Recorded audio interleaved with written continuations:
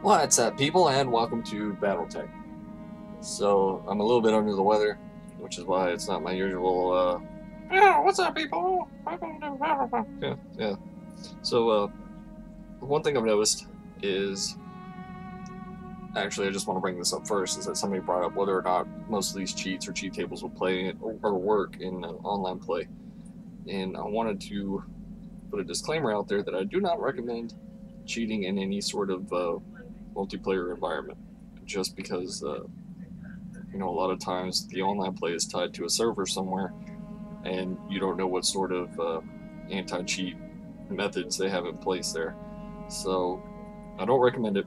All the cheats I use, I always do in multiplayer, for my own benefit, not to affect anybody else. So there you have it. I wanted to start out with by saying that this game, again, Battletech, updated not too long ago, and it essentially rendered all the cheat tables and trainer options unusable. Weemod doesn't work, cheat tables from Fearless Revolution don't work, but just because they don't work doesn't mean you can't still edit values. And I wanted to show you what to do when Cheat Engine doesn't behave the way you want it to. And as you can see, once you finally get to the command center type options here, where you can upgrade and buy stuff and do whatever, you should have right around 980,000. So let me go ahead and open up Battletech here, and we're going to do the first scan for 980,000.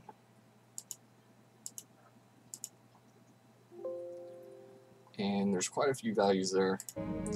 Now, if this was behaving the way it should, we should be able to buy something small like this. New weapon systems available. Change the value to 958,000 and then scan for that. But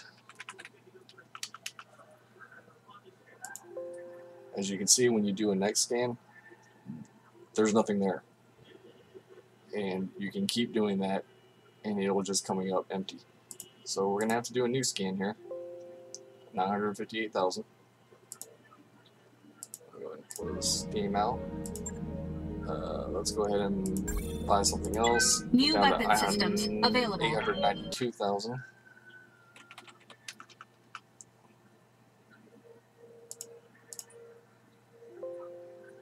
Now you see there's a lot more values again. So one thing we can do is value decreased by.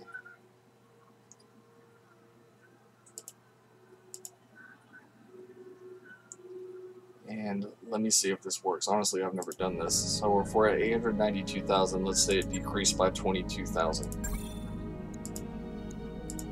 New weapon system.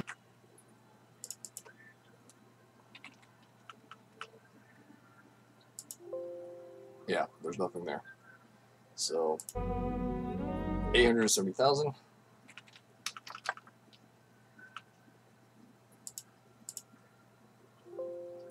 Still quite a few there.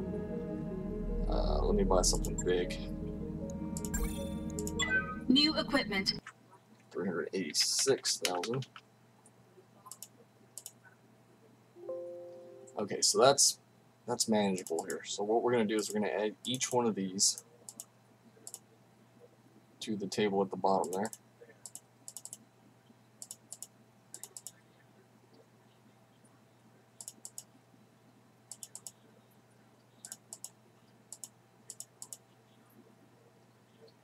And they should all be there, hopefully.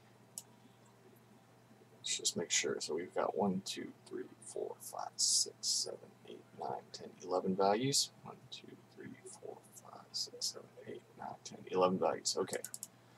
So I'm just going to change this to right under 1,000,000. And I'm going to Control C. And we're just going to Control V on every single one of these.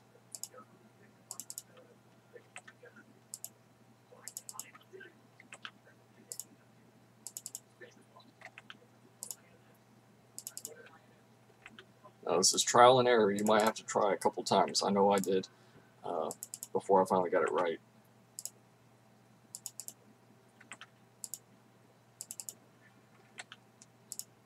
Okay, so now all of those are changed. As you can see, we're still at 386,000. Let me go and buy this. New weapon systems There we go. available. 977,999. So one of those values is in fact tied to the amount of money that you have, to your funds. And looking again at the values here, you can see that none of these are any different. Nothing changed here. Nothing changed up here other than what we manually did. So this is a method of troubleshooting for every single game, not just Battletech. If you wanted to, you could easily go into, Resident Evil or any game that has some sort of currency, and as long as that currency isn't tied to a server, to the point where there's microtransactions and you can use it to purchase stuff from their store or whatever, and it's just tied to stuff in game, you can easily go in there and start messing around with those values and trying to figure it out. I mean, the only thing I recommend is getting it down to a manageable number like this. This is about as good as it's going to get, at least with Battletech. Sometimes you can narrow it down to 4 values, sometimes you can narrow it down to 5. As long as it's something small that you can just copy paste all the way through. You can see that these values changed here. I'm not sure why, and I'm not sure if any of those are tied to the funds value. But yeah, there you have it. That's one way of troubleshooting with Cheat Engine if you want to give yourself more money. So I know this works. I just showed that it works.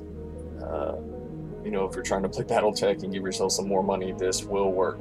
You might have to do it a couple times. I had to reload the save that I created twice until I found a number that worked. And I mentioned it's not an exact science. You got to play with it. But once you kind of know what you're doing, you can make it work. So thanks for watching, everybody. And as always, until next time, goodbye.